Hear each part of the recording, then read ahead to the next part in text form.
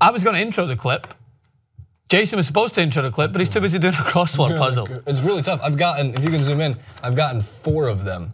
Does it do anything? Does it tell you anything about East and Western win totals on that? No, we're just skipping that. I just said that clip sucks. We're doing top goal scorer. Does it tell you anything about top goal scorers on that crossword puzzle? No, but this graphic will. Oh, here we have. I liked asking you. Sorry to cut you off. No, I liked to ask you this morning. I go like, is it like 10-1, 9-1, 6-1, or like what does 6 mean? 6 goals? 3 goals? So of course, and I will explain to those. It's an obvious. It's not an obvious answer. Some people get a little troubled by the betting system in the United Kingdom. So yes, Harry Kane, according to Paddy Power, Betfred, Ladbrokes, Coral, Bet365, nah, because Ray Winston's the one that does that, and he always says that. Bet Victor, Sky Bet, Betfair is the favourite to be the top goal scorer in the 2017-18 Premier League season.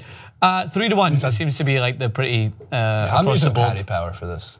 Paddy Power's not bad. It's the closest to the name. So I cannot argue with that. Not a lot of moving pieces have changed in Tottenham's front line. Harry Kane is a born natural goal scorer. They're not getting rid of Dele Alli or Eriksen or any of the pieces that helped make him great. They just got rid of Kyle Walker.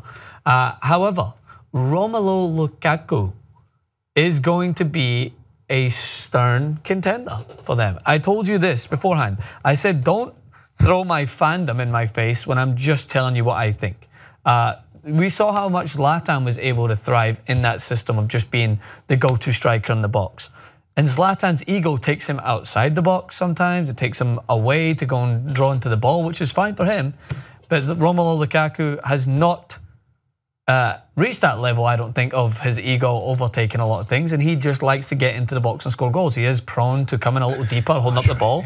But I think in that system, we've already seen it briefly in the friendlies, which are just friendlies, but he looks like he is well equipped in that lineup. So I would think that if he doesn't get more than 20 this season, 22, 23, 24, then I don't think it's a good return on the investment.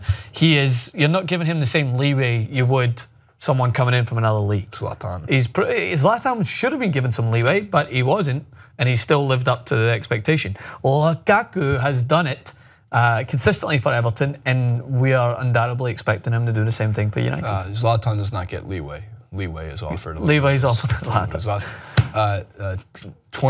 47 down. I'm not. I can't do this. Give me 10 letter word for the little P.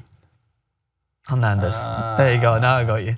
Back to the list. Chicharito is what I was thinking. I don't know if Hernandez fits. I didn't even do the math. Regardless, the list is he's 25-1, and you want to find value in this. And so, yeah, what is most likely to happen? Aguero, Lukaku, Morata, and Kane, of course, they get top goal scorer.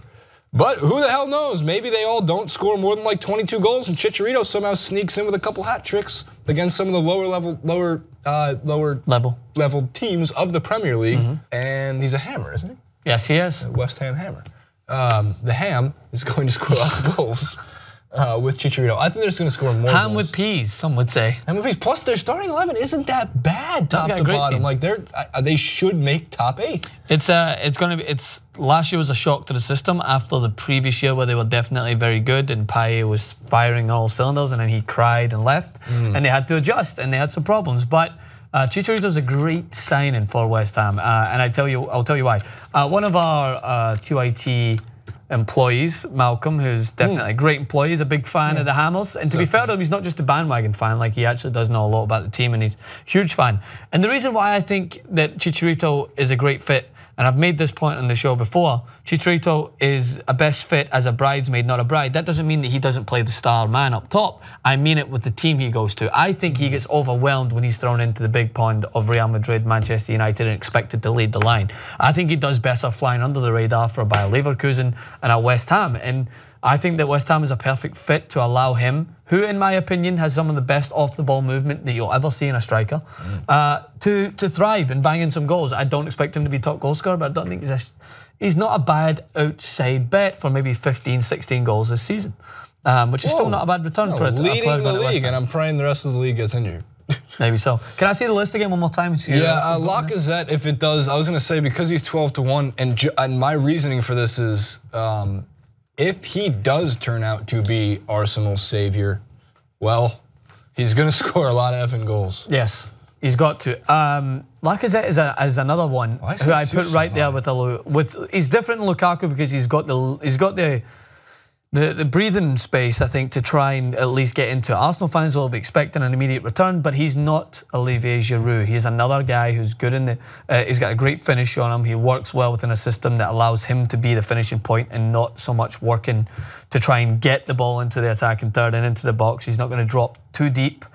So I think he could be a good player, similar to Morata. I'm surprised that Aguero and Gabriel Jesus are right there next to each other because, for me, I think one of them is going to excel this season with the other one taking almost a second string role. Interesting. And obviously my go-to says, and case studies of the last, 5 Premier League seasons would lead me to believe that it's going to be Aguero. But Jesus is a promising player. And if he shows early signs of being that striker they need, I would see Aguero falling away or vice versa. It's rare that you have 2 goal scorers in the Premier League nowadays that bang in goals together. Like, this isn't the Andy Cole, Dwight York days. This is now that you have a front man who plays in a system of 4-5-1 or a 4-3-2-1. Dwight York, probably not from France, but could be. No. Where is he from? He was from Trinidad and Tobago, I believe. Andy Cole was an English striker. English, okay. But he was, the two of them were so good together up top.